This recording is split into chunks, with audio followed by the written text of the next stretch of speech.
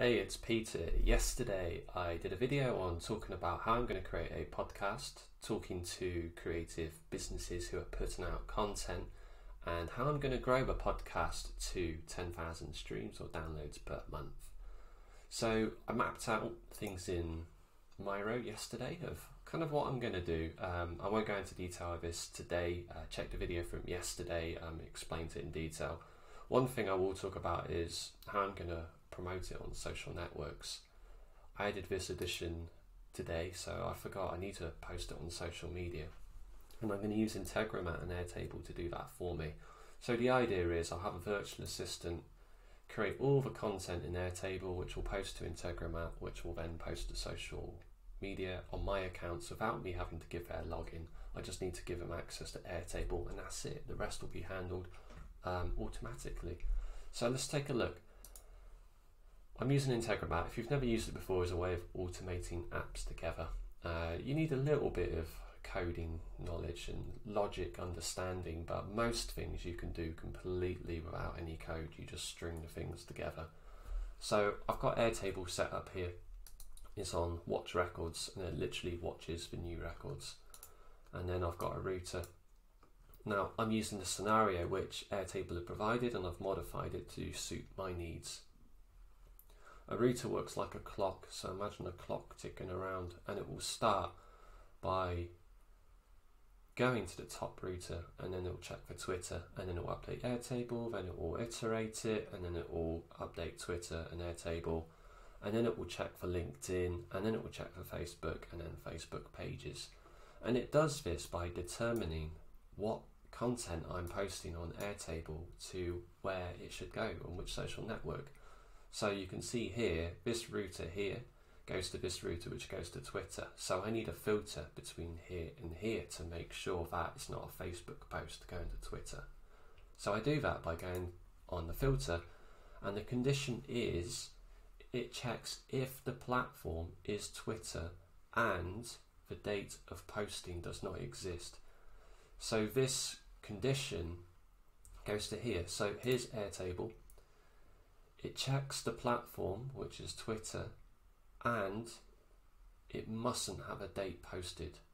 If it does have a date posted, it won't get posted. This means that I won't duplicate content by accident. Sometimes when you've got a load of content going out through social media, it's quite overwhelming, and you don't quite remember kind of when you posted what and if it had any effect. So I can write my posts in here, and Integromat is triggered by the status. When I put something approved, it changes the modified date, which Airtable looks for. Let me load it up and I'll show you. So the trigger field for when Integromat is updated, it looks for mod, and mod is here. And the only time mod changes is when I change this tag here to approved. Otherwise, I can write whatever I like and nothing changes. So it's a really good way of automating it. So I can press approved, and then the modified time now exists, and Integromat will fire. Well, it won't right now because I've got it turned off. So this is essentially my version of Buffer, and if you've never used Buffer, it's a social media planning management tool, and I just thought I'd build my own because then I can build what I like and have it set up how I like. The only things I needed to modify, LinkedIn doesn't return back a posting date, which is kind of annoying. So I can post on LinkedIn, but I can't grab the post date and time from LinkedIn, so I have to set a variable, and it's just a simple variable. It's just a date and it's now, and that variable is then updated back in Airtable. So you can see here, record ID, URL is post ID, the only one I haven't updated, so post now, date posted is now. So you can see I'm updating Airtable once the post is live. So LinkedIn will post, I set a variable with a time and date, Airtable will then be updated, it will match the record ID.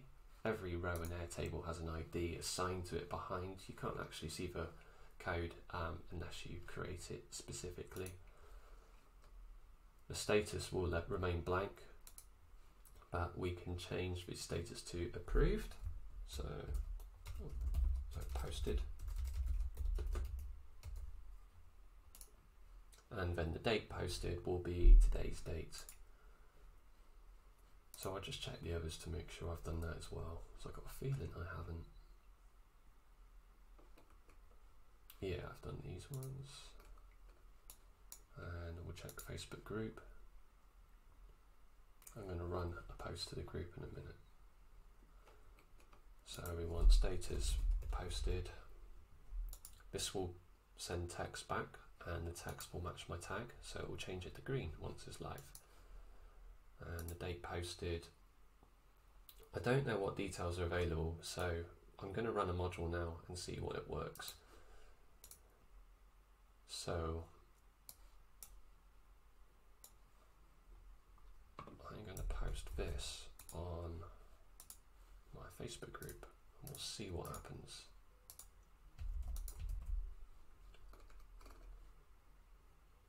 And we want the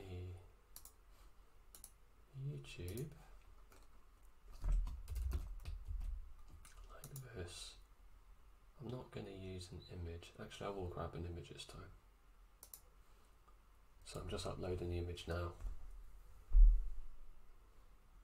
And here's the image. So this image is uploaded to Airtable. And I want this going to my Facebook group. Now I've not tested this yet, so I don't know if it's going to work. So everything is set up. Here's my post. I can expand this to extra tools so I can see what's going on a little bit easier. And I want to approve this, and this will now be ready in Integromat. So if I run the module, hopefully we should see it tick around to Facebook. So it has failed, which is fine. The operation has failed. It requires the app being installed in the group. Oh, okay, so I haven't set up the credentials correctly. Never mind, that won't be a problem. I just need to reset them up. So when this is all set up correctly, it will work. As you can see here, it's taken the record, send it down the router. It's recognized its Facebook group because I've got the filter set up, but I haven't got it set up correctly on Facebook. And then the record will update in Airtable. That's how I'm going to promote the podcast to social media. Let me know your thoughts and comments. Ultimately, subscribe to this channel. It'd be really cool to grow it as well. And let me know what you think in the comments. It'd be great. And also, if you're a fan of Integromat, let me know. It's always good to chat with people who like building these kind of scenarios and mapping stuff out. Right, see you later. Cheers.